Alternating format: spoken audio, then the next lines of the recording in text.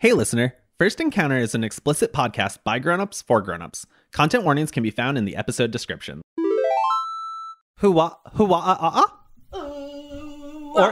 Orc. Turn that GD light off when we record. Yeah. Bop, dap, dap, doo, up, da, da, da, bop. Yeah. Hey, come out and play.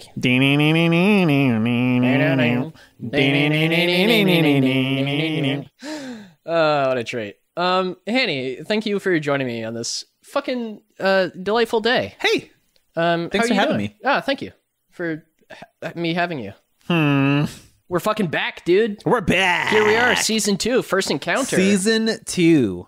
They said we couldn't do it. They said we weren't gonna make it. That was just you. You said we couldn't do it. Oh. You said we wouldn't make it. Look at us now, though.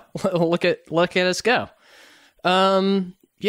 Majora's Mask. Coming up presently. Pretty fucking cool. I'm real excited about it. Yeah, me too. Yeah, it's gonna be a real good time. Before that, though. Huh? We're changing a little bit about the episode. Oh, no, what are we doing? Our fun little bloops. Huh? Little bloopies. Yeah, my favorite part of the whole episode? Yeah. Yeah. We're moving that to the end of the episode. Oh. After the outro. Huh. Because we want you to listen to that. And also, we're going to thank our new patrons. We have new patrons? Yeah, so many. I would love to hear some of them. Or all of them, if you'd like. Let's do all of them. All right, hit me with it. So we got huge thank you to Brett. Massive thank you to Ryan. Great thanks to Hyrule Podcasters. Massive thanks to Nonstop Final Fantasy. Humongous thanks to Seth. Big old giant thanks to Troidal Power. And humongous thank you to Julie. Also, special thanks to our X-Potion tier members, Nonstop Final Fantasy and Mary. Thank you so much. Oh my goodness gracious. Thank you. You know what else we have, Hanny? What's that? Fucking producer. A producer? There's now a producer for the First Encounter podcast? Yeah, producer level tier. Thank you so much to Denise for supporting the production of all of this. This is incredible. Thank you so much. So very much for becoming a producer level patron and for making the show possible. Literally. Quite literally. Quite literally. That's without you, we would have one less host. Thank you, Mama. Mama? Thank you so much for supporting us. Yeah, it's pretty incredible. We would definitely not have the quality of the show that we do without all of you. So thank you all so very, very much. Yeah, you helped us purchase these fancy new mics that we're using now. Do you like the sound of my voice? Does it sound good? I really hope you do, because otherwise, why are you here listening to this audio-only medium? What a delight. It's Chris's voice, isn't it? I knew it! It was always Chris. I wish I had something glass to throw. No, I'm not throwing these coffee cups. Just pull the monitor down. I bought these. No. No, I bought that too. Chris, today is a momentous day, not just because we are kicking off our very amazing Season 2, Episode 1, with our brand new video game, The Legend of Zelda Majora's Mask. Only 1 week late. Just the one. It's genuinely a little surprising that it's only 1 week, honestly, considering it's us. Look at us go. But you know what? It's important to me that we take time to acknowledge today's gravitas, if you will, because not only is it the release of our Season 2, Episode 1 premiere, but it's also a day for celebration, because Chris, we have our very first sponsor for the show. What? Yeah. Who the figment are you talking to? Well, Chris, I'm talking to Uncommon Coffee here in Vermont. Oh, I love them. They're really good. Great local shop here in Vermont. And you can also support them and us by going to uncommonvt.com and checking out their page. Where that's a delicious product right there. Stop. What? You can support Uncommon VT. Oh my God, I hate you. I'm trying so hard to make this work. I'm sorry. It's just so yummy. You can go to uncommonvt.com. That's uncommon, V as in Victor, T as in Timothy, .com, and purchase a bag of delicious coffee Using our sweet code. using our sweet code. It's sweet. That's our new code. It's not. sweet. No, you stop. This is payback. I felt like I had such good steam going into that, and you were just like, what if I destroy this? I feel like I have such good coffee going into this. Which you can get at uncommonvt.com using our code GOOD. That's good with no spaces, no dashes, straight up good. All lowercase? All doesn't matter. Nice. Yeah. Get 10% off. Go to uncommonvt.com and check out their shop. They have some delicious coffees. They have some really cool shirts. They also have a coffee subscription. Check it all out. It's really, really awesome. Although, if you do the subscription, you don't get the coupon code. Doesn't work on the subscription. That's fine. That's fine. That's fair. Yeah. What are we what are we drinking today, Annie? This is Ethiopia Layu, I believe is how you pronounce it. However, nowhere on the internet had the ability to tell me how to pronounce it because the internet sucks. Nowhere on the internet. I tried for 12 minutes to find how to pronounce it because I wanted to make sure I was pronouncing it right. It's really fucking good. Really, really tasty. This actually stands alone great on its own. No need for cream, no need for sugar. It's real good. I was going to remark, no additives for you this time. No, it doesn't need them. No, it's really good. Yeah. It's good coffee. Fantastic coffee, fantastic people. It helps them out. It helps us out. Everyone wins. What a treat. Yeah. uncommonvt.com. With that, for season 2, I'm giving up the reins of the controller, and Chris is giving up the reins of story lead, and we're swapping spaces. I am rosy-cheeked and eager for you to bring me on this journey. Perfect. So for this journey, I have decided that I want Chris to play one of my favorite games of all time, also considered one of the best games of all time. This is true. However, it is, as per First Encounter style, one that Chris has never played before. It's true. We are going to throw Chris into The Legend of Zelda, Majora's Mask. Yeah. So, Chris, why don't you open up a little bit and tell me about your history with Zelda as a whole first? I believe that I'm going to try to, without going back and copying our first episode for Final Fantasy, I'm going to try to copy our Final Fantasy episode. So I think I'm going to just try to stick to the same pattern. So talk to me about your relationship with Zelda first. So my relationship with Zelda as a whole is not very broad. I had a Nintendo 64 growing up. That was my second console. Perfect. And the first or second game, it was either Zelda Ocarina of Time or it was Super Smash Brothers. Can't remember what I got first, but Ocarina of Time was the first Zelda game I played. And it was one of the best games I had ever played at that time. I think Final Fantasy VII and Ocarina of Time. I would hope that that's still the case, honestly, because Ocarina of Time is a just masterpiece. It's one of the few games that I've gone back and played again. So I loved Ocarina of Time. I thought it was incredible. I thought the gameplay, the exploration, the world, just everything was phenomenal. But past that, I've only really dabbled, touch my toesies into the little dip, very deep water of the Zelda universe. There's a lot of water there. Yeah. So I've played a couple minutes of Wind Waker. When you say a couple minutes, you mean literally a couple literally minutes? I didn't get through the first dungeon. Oh, literally a couple minutes. Got it. Twilight Princess. I've watched people play Breath of the Wild. Yep. I've touched the mobile games a little bit, but really my Zelda experience mostly stopped at Ocarina of Time, specifically, as much as I love it, at the adult water temple. Perfect. Yes. So that's my Zelda experience. Ideal. On that note, when you said mobile, you've touched the mobile, do you mean handheld? Yes. Okay. I was going to say, I didn't know there was mobile version. I'm sure there is, but I don't know. Oh, you mean like phone mobile? Yeah. I mean handheld. Perfect. Excellent. So I would say you are less than average in terms of most people in our field and their relationship with The Legend of Zelda, which is absolutely perfect for what we're going here. The main reason for that is really after the Nintendo 64, I completely switched to PlayStation for my consoles. So and Final Fantasy VII just steamrolled everything. Perfect. Yeah. Well, I mean, Final Fantasy 10, 9, 8, really, Yeah, all right. So I think one thing that I would love to do before we get into what you know about Majora's Mask is... all of it. You know the whole thing? I know it all. Yeah, it's perfect.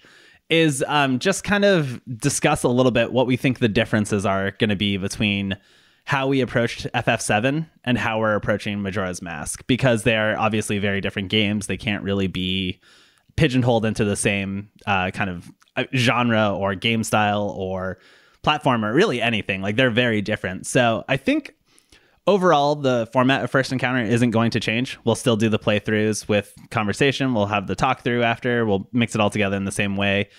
What do you perceive is going to be different, though, going forward? So this is going to touch on a little bit of what I assume I know about Majora's Mask. But I would guess that the story structure itself isn't as structured as Final Fantasy. So it's going to be more open to what I'm going to pursue in the game. Okay. You're making expressions at me. Yep. Don't worry about it. From what I understand of Majora's Mask, I think it's a lot of side quests and like doing what you want in the order you want. Maybe. We'll see. But I figure I'm going to be less guided by the overarching story. Yeah. And it's going to be more kind of your struggles figuring out how we guide some kind of semblance of momentum, I suppose. I think you're not entirely wrong. I do think that there is certain parts of the game that I'm definitely going to want you to not miss. And unfortunately, like Final Fantasy VII, there is a lot you could just walk by without even acknowledging it. Yeah. I think to aid me with this in guiding you, I'm going to bring over my Majora's Mask original guidebook and not let you look at it, but use it as a kind of a post, because like you said, with the difference between this and Final Fantasy VII is that the structure is going to be fundamentally different. So I don't perceive too much of a departure from classic Chris Haney shenanigans. I mean, it's still us. It's still us. I think the struggle is really going to be your time walking the fine line between guidance and letting me just roam and go crazy. It's going to be interesting for, I think, us to both be on the other side of this. I'm actually looking forward to it, because it's going to be, I think, really hard for me to not spoil, because I am who I am. Excellent. And I think it's going to be really hard for you to be playing the game and not be the one that's just like sitting back smug. I do have a little bit of a control I won't say issue, but streak in me when it comes to these sorts of things. So it's going to be very different. Yeah. It'll be good for you. Little bit of a therapy lesson, I'd say. Yeah. Perfect. I think that's all I want to touch on in terms of what's going to be different. So let's do something that's the same. Chris, go ahead and just lay on me what you think Majora's Mask is. Okay. Let me grab my notebook here so I can make sure that we visit these points again in the future. Please. So I think a big difference between where I'm starting with Majora's Mask and where you started with Final Fantasy VII is I have done a little bit of background research into Zelda in general, and that's touched on Majora's Mask a little bit. That being, without context, that could make it worse, honestly. So let's see. Right off the bat, I think Majora's Mask, the way I understand it, is it's connected in some way to Ocarina of Time. I don't know whether the ending branches from Ocarina of Time or whether it has something to do with the timey-wimey shenanigans of Ocarina of Time. I love that. Yeah, I think that Majora's Mask is somehow branched from Ocarina of Time in some way. Okay. I know that there's a Skull Kid. I don't really know what that means, but it's a kid. He's got a mask. And I guess he finds the Majora's Mask? I don't know. He summons a moon to destroy the Earth, and the moon crashes in 3 days, and you have to stop that from happening. I think the Majora's Mask, the titular character, if you will. I will. Particularly because you said titular. Yeah, it's an excellent word. Excellent word. I think that's possessed or is evil or something, and it's maybe controlling Skull Kid. Aside from that, I know that you are collecting masks yourself that let you turn into different species, I guess, of the Zelda world. Okay. So I'm pretty sure you can become a merman. Okay. One of those leafy things that spits at you. Yep. This is what that feels like, huh? Yeah, one of those things that spit seeds at you. Huh. We've all encountered them. I didn't realize that this is what you feel like all the time, and I feel like I want to apologize to you.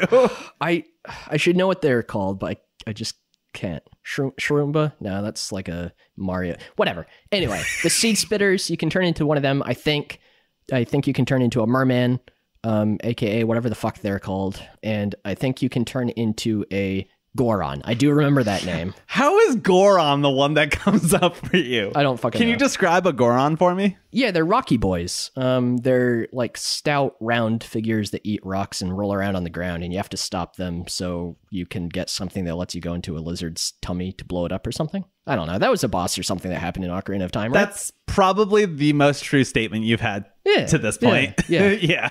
Yeah. So I know I'm pretty sure you can turn into those three things. I don't know about other masks you can collect. I think you're a kid the whole time. In Ocarina of Time, you transition between adult and child Link, and I think in Majora's Mask, you're a kid. And you're going around and doing side quests and like helping people with their tasks in this world that is inevitably ending. And you can use your Ocarina to turn back time. And I think that's probably where a lot of the puzzly elements come in. If I could turn back time, I would find a way to stop that meteor from crashing into Gaia. Because in this case, it's a moon. Yeah. Oh, also the moon has a face. It looks scary. It laughs at you. I know that because I've seen that everywhere. I think Meteor is missing a face in Final Fantasy VII. Yeah, I think we could probably work on that. I also don't know that I realized the parallels between Majora's Mask and Final Fantasy VII until you mentioned that just now. Yeah. But I think that's really everything I know about the game itself. I know the development was like, I don't know if it was the Ocarina team, but basically it was a team of people who were like told to make a Zelda game in like a year, and they were like, fuck, I guess. So the game was developed in less than 2 years. Which is bonkers. And it was, I believe, the first Zelda game to feature the use of the game pack, which for the N64 was an expansion that went into the machine and allowed for better... It was basically like a boost that allowed you to have better graphics, better performance, etc. And the game required the use of that because the graphics were so pumped up from Ocarina even. Okay. I didn't realize it was that much of a step. Yeah. And the creative team lead, I believe, for this was Shigeru Miyamoto. Right. So you know it's going to be good. Yeah. I do know Zelda is a silent protagonist. Zelda is the silent protagonist. I'm writing it down. I misspoke. No, you said what you said. Zelda's the one who goes, hit, yeah, right? And do you want to know something fun? This is not a spoiler at all. Sure. The voice actor that goes, hit, yeah, in Ocarina of Time for the adult Link, it's the same voice actor that does the guy in Gurren Lagann who has the blonde hair and claws. Oh, with the V. Oh, yeah. The one you cosplayed. Yeah, I cosplayed him once. Yeah, a long time ago. Yeah. Excellent. Very cool. Yeah. The Japanese voice actor? Yes, yeah. I've never watched it in English, and I don't think they bothered changing the voice because it was just... Excellent. Perfect. So I think that's interesting. One thing I'd like to do is a rundown of the characters in Majora's Mask, because the fun thing with the Zelda games is that they usually have the same recurring cast. So I want to see what you know about the cast of characters. Obviously, there's no party like there would be in a typical JRPG, but there is quite a large cast of characters that are very important to the overall story. So I'd love to hear a little bit about maybe even just like who carries over from Ocarina of Time. Right. So this is a good timing for this, because I was going to say, I don't know if these characters make an appearance in Majora's Mask, but Ganondorf, big character. We got Zelda, the titular princess, if you will. I will, by the way. Who is, I don't know, she's connected to the Triforce somehow. Oh, this is going to be so much better than I was anticipating. Whatever. We got Sheik, one of my old mains from Smash Brothers, who is also Zelda, but Zelda has some teacher who like taught her to be Sheik or something, I think, from some tribe. I think Ganondorf was also from that tribe, maybe not. I could be I'm backing that up based on your face. No. Please continue. So Gerudo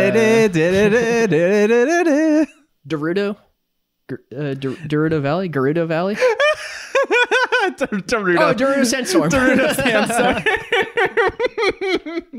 Darude Sandstorm is a song, yes. Yeah, whatever. And Gerudo Valley is a place, yes. And I think Ganondorf was a member of the Gerudo tribe or something. I can't remember. In Ocarina of Time. Okay. So their characters, at least in Ocarina of Time, Link is the silent protagonist. I was gonna say Link was really far down that list. Whatever. I already said Zelda. Are you gonna keep his name as Link in the game? Yeah. Always do. So Link is a silent protagonist. I guess there's Skull Kid, who I don't think Skull Kids were in Ocarina of Time. Maybe they were in the Forgotten Woods or wherever the fuck Link's town was called. Kakariko Village, something like that. I want you to know just how fucking good it feels to be on the other side of this microphone. I can't wait to... Especially because I do feel confident in my Zelda knowledge, and this is really fun for me right now. Great. I'm glad you're having a good time. Yeah. You're sweating. Please. There are some boys in leather. On motorcycles, obviously. I mean, Link has a motorcycle in fucking Wind Waker. Breath of the Wild. Yeah. Does he really? Yeah. I haven't played Breath of the Wild yet. It might be a DLC. It's not that I haven't played it. I haven't gotten very far in it yet. Yeah. Because all my video game time is spent playing Final Fantasy VII. As well it should be. Perfect. Okay, so Link, I said Link. Skull Kid, I don't know if he's from anything in Ocarina of Time, but he's there. And I know the smiling mask salesman only because of the fucking memes on the internet and his creepy song that's played backwards and Ben, whatever the fuck that was. But yeah, the smiling mask or the happy mask salesman, maybe. I'm not correcting you. I'm just writing down whatever you say. Yeah. He's in there. I know there's a spider family. They're like cursed and they're half Skulltulas, half people. Mm-hmm. Are the gold Skulltulas still in this as collectibles? I don't know about that. I'm not going to tell you. That's fine. I don't know if there's like bosses or dungeons in this one. I know that's a like Zelda trope, so I would assume there are, but I don't know. I don't feel like I ever hear about them when I read about Majora's Mask. And is Tingle's in it? He's a character from Zelda, right? Tingle? His balloon. That doesn't mean anything to me, but I know it's a character. It's like a green... Tingle is a character. It's a green tight-wearing balloon flying messenger? I don't know. Tingle is a character in the Zelda series. Okay. I'm not going to tell you if he's in Majora's Mask, Perfect. Though. I think that's all the characters I can think of. Like, Perfect. there's the like Mermaid King and Princess... What the fuck are they called? Don't worry about it. We'll get there. Gorons and you can't look it up. I can't remember. Yeah. And you can't look it up. The mer people. Whatever. Perfect. They live in the Black Lake outside of Hogwarts, right? Yeah, totally. Yeah. With the squid. Yeah. And yeah, I think that's all I know. Like the Gorons exist, the mer people exist. That's those are the characters. As far as I'm concerned, that's everyone who makes an appearance in the game. I was genuinely worried about how this series was going to go until we started recording this. I don't know if this is the same feeling you had when we did our first episode of Final Fantasy VII. Do you feel like a moron? Yes, but specifically, I thought I knew a lot more about Zelda than I do. Yeah, turns out I thought I knew a lot about FF7 and didn't know shit about it. Yeah. Dude, I didn't know that there was fucking electricity in the game, and the main villain is an electric company, and I said as such. Yeah. But then I didn't know that there would be electrical things after that. Like, yeah, I never thought about that. Yeah, no, like it's just there's absolutely like you think you know so much until you get to the point where you're like where someone asks you about it, and then you're like, yeah. And also at least half of what you said is just Ocarina of Time spilled over. There's a horse, Epona. Epona is a character in the Zelda series. Fuck you. This is really exciting for me. Interesting. Scroll. Excuse me, let me quote Chris. Epona's 8, throw it out.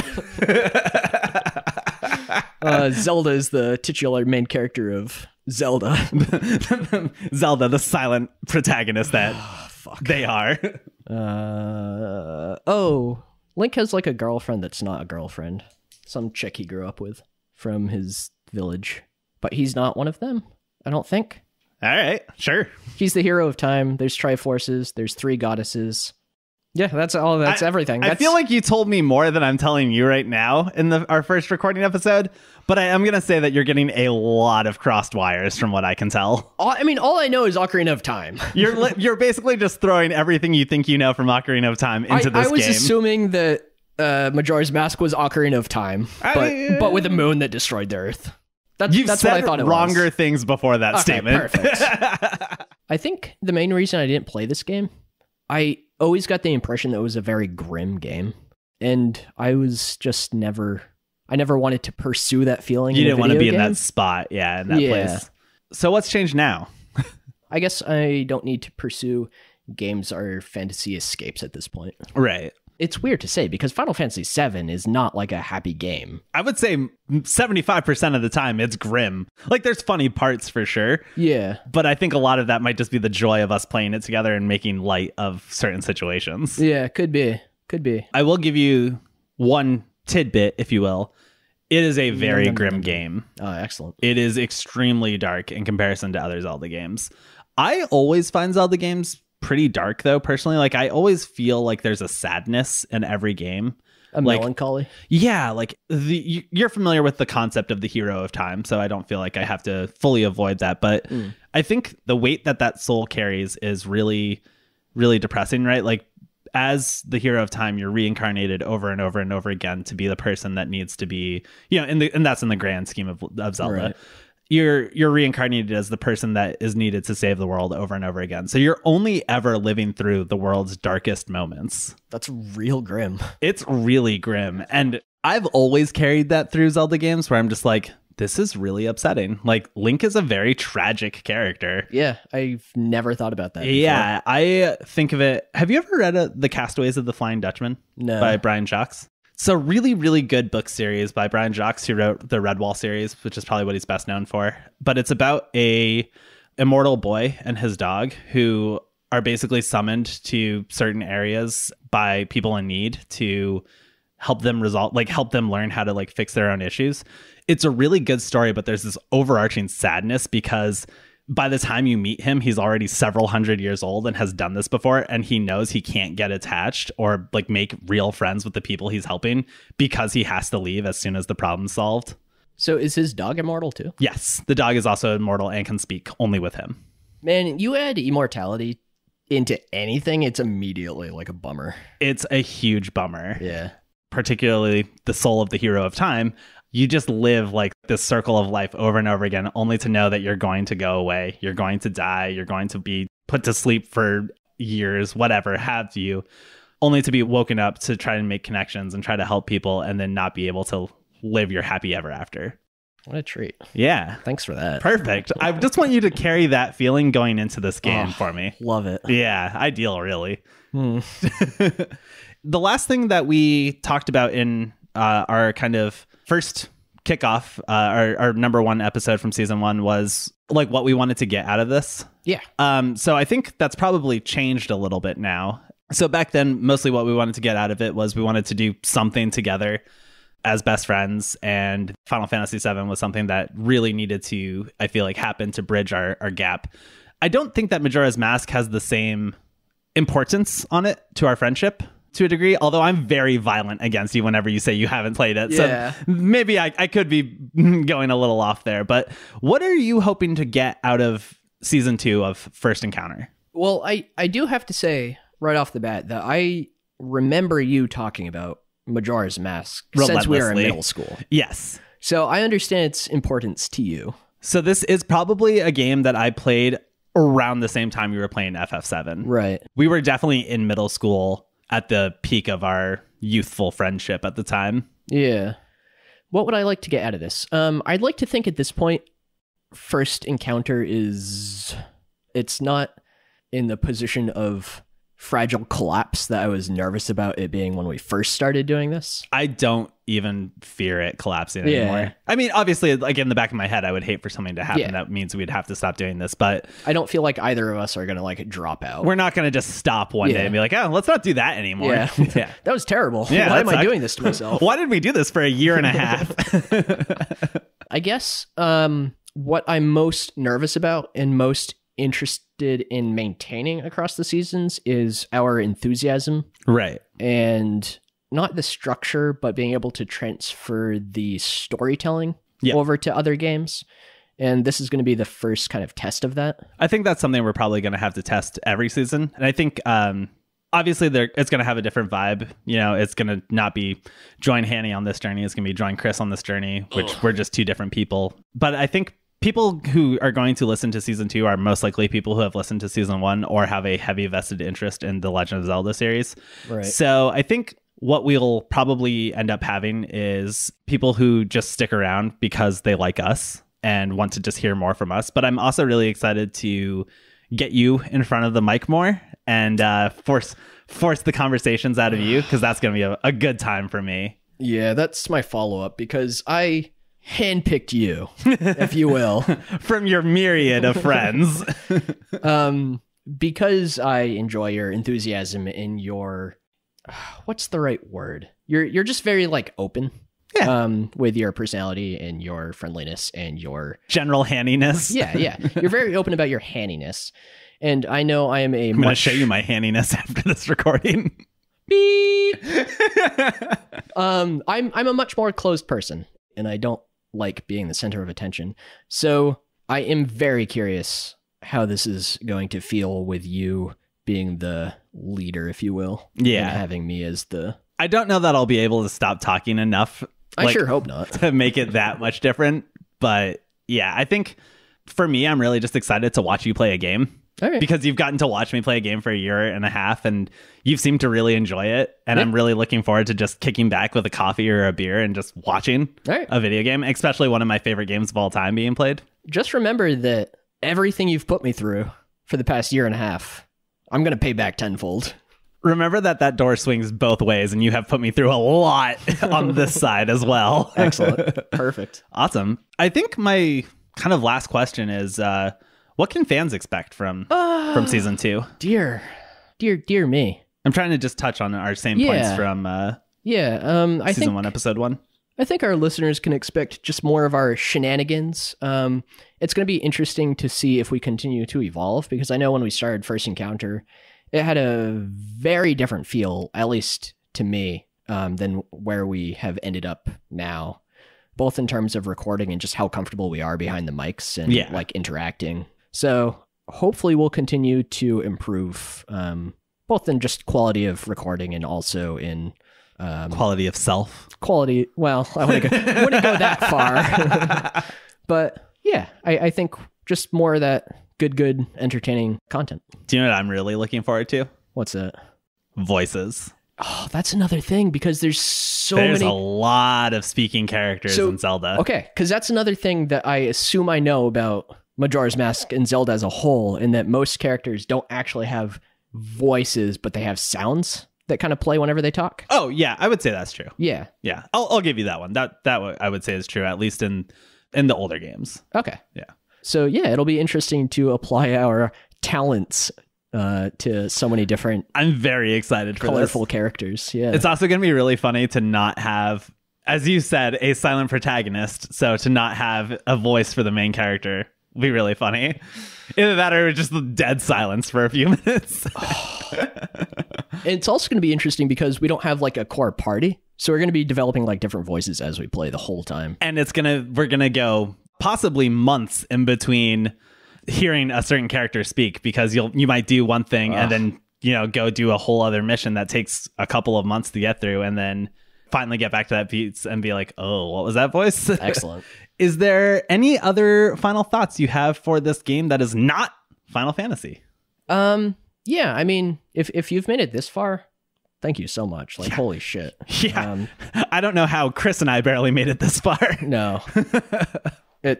It means a lot. Really, really does. But also, if you came here primarily for Final Fantasy, give it a listen. Keep going. Yeah, there's a lot of great games out there. And I think one thing that Chris and I are both hoping to open ourselves up to is other games and sharing games with others. So for Chris, Final Fantasy VII was extremely important for him to share with me and with our audience as a whole. And now for me, it's extremely important to take what Chris has created for Final Fantasy VII and carry it forward with the same exuberance and brightness and community that we've grown in season 1 and continue to grow and improve it in season 2 with The Legend of Zelda. One of the reasons I chose this game in particular was because it has a big enough following to make it so it's still accessible for a lot of people. Like, the chances are pretty good that if you've played Final Fantasy VII, you've probably played a Zelda game. Maybe not Majora's Mask, but you've probably played Ocarina of Time or Breath of the Wild or one of those. And that's not necessarily true, but the chances are pretty good. And this game is also from around the same era, so we're still trying to work with the people that we've made connections with. And I'm hoping that those people that came for Final Fantasy VII stay for dessert. Yeah. Oh, God. Yeah, I mean, just lost my train of thought. I love trains. Shit. That's probably going to be the worst part about this. Ass. Not enough trains. Not enough trains. I'm going to just say not enough trains. So there's a train potentially. Potentially. There could be anything, really. You have no idea. One thing that's going to be really fun is I pinioned all of my thoughts about Final Fantasy VII from what I gleaned from Kingdom Hearts and Advent Children. Yes. So you're going to do the same thing with Ocarina of Time with probably about the same distance between... And Super Smash Brothers. Oh, boy. Which we Donkey can do Kong makes an appearance, right? Obviously. I know he's a Mario character. Is he also a Zelda character? Not to my knowledge, but I mean, Goron's had to come from somewhere. I think that's probably a good spot, unless I think with that, thank you so much for tuning in for this little kickoff for episode 1, and can't wait to see you in episode 2, season 2 of season 2, The Legend of Zelda, Chris's Mask. Yeah. Thanks so much for listening, and we'll see you next time. Bye. Thanks so much for listening to the First Encounter podcast. If you want the journey to continue, please support us at patreon.com/firstencounter. Find our socials and contact info at firstencounterpodcast.com. Please stop by and say hey. Our intro and outro music is by Alden Zach. Hey! Hey, Pumpkin. What brings you to my little area here? Well, would you like to look at my area? Would you like to display your map? I'm the map. I would like to buy Tingles' map for your area. Please show me your Tingle. Kulu Limpa. Ooh. Hey, you. That was real squeaky.